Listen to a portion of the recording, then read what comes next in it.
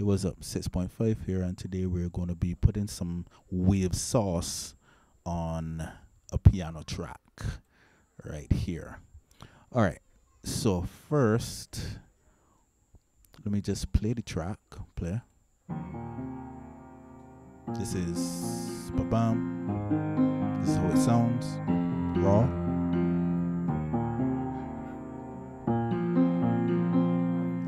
Play the high part.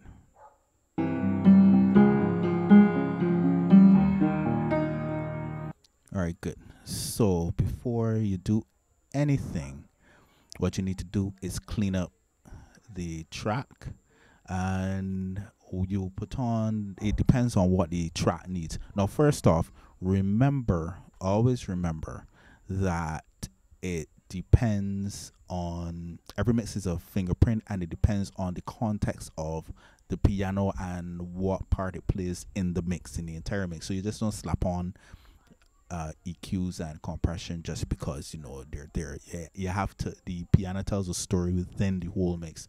So and then the client also will tell you, well, you know, I want it dark, I want it light, or, you know, put it however you feel like, you know, however they want the whole mix to sound like. So you would adjust to suit the mix. But I just want to put on some sauce on the piano track just to show you how Wave works and how wonderful. I really like Wave plugins, and I really challenge myself to mix with just Wave plugins.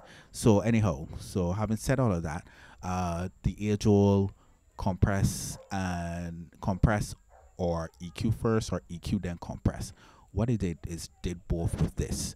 Instead of having to fix everything with compression and stuff, one of the things I would have done was just use a EQ that compresses. I don't know why this isn't coming to me right now. A dynamic EQ. Thank you, brain. So this is a dynamic EQ. It has some cuts right here. Let me play. Let me show you. Play.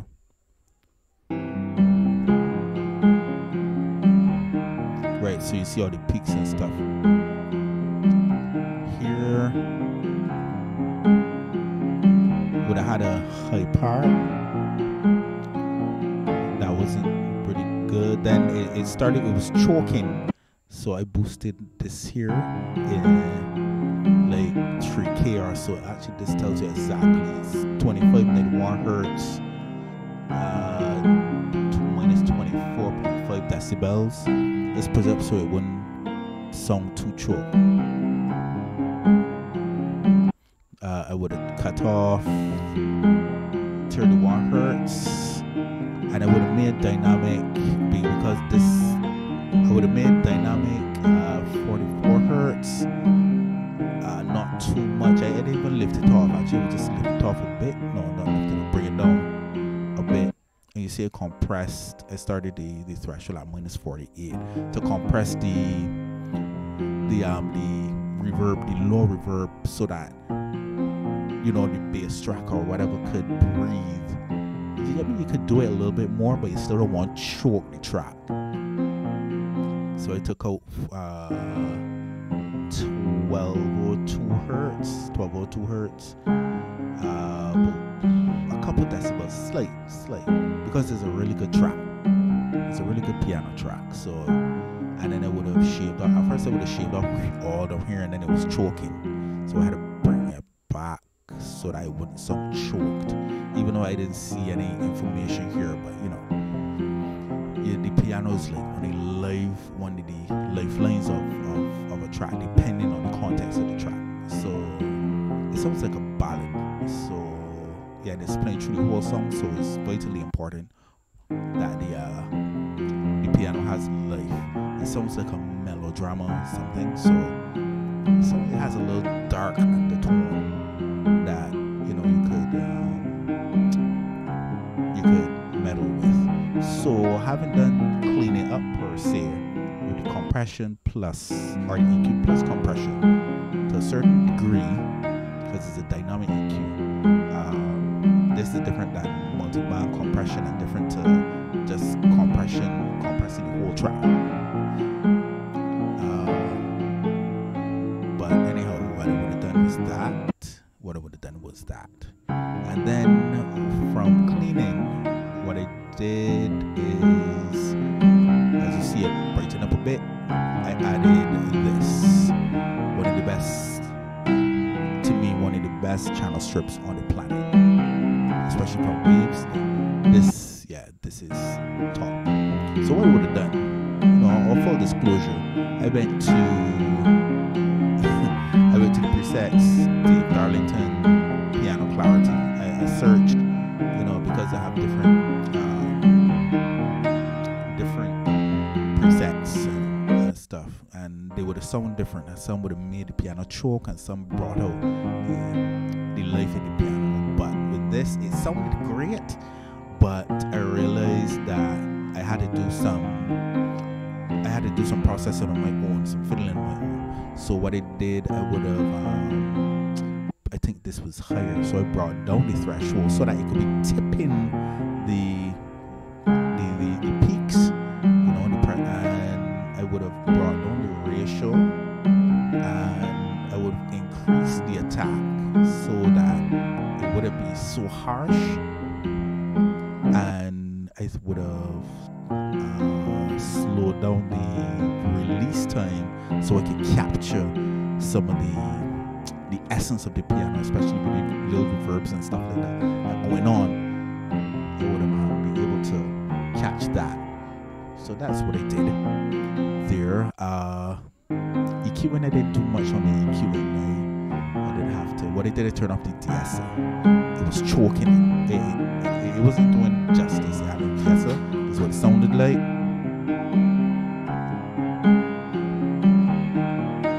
It's subtle. I didn't like the de-esser. So what happened with the de-esser plus the preamp, and the saturation was a lot. So that's why it wasn't subtle. It's subtle now, but it was a lot of saturation, and I had to lower down the saturation. I think I increased the low pass. I think I turned it off. This high pass is high. It's high pass. So it's sometimes even though I'm seasoned, sometimes it's still get myself with high pass or low cut. So anyhow, so what I did, I turned it off, and I think I turned on the 2 decibel numb. Yeah, I think so. So it's here. So then now, what it did was to bring a little bit more life to it. I would have added this. Now, to be honest, let me just put this here. Right. So this is really funny. You can destroy a whole mix if you don't know how to use this right.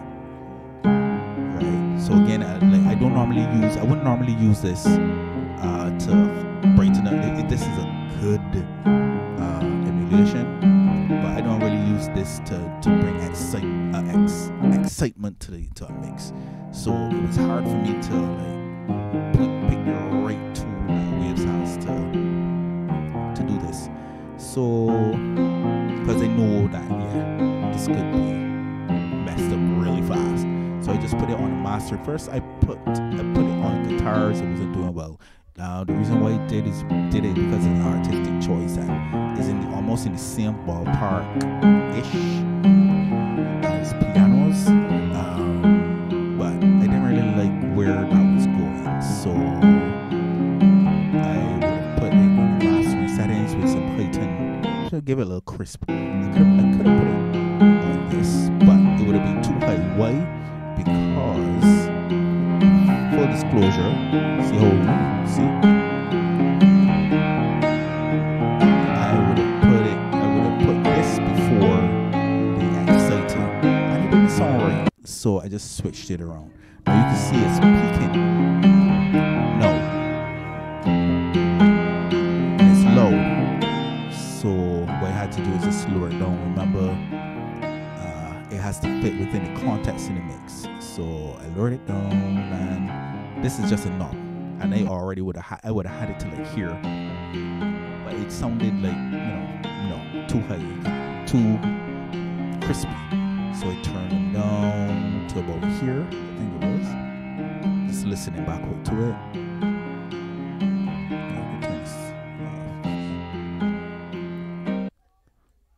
And yeah, before, heard it before, after. Before, after.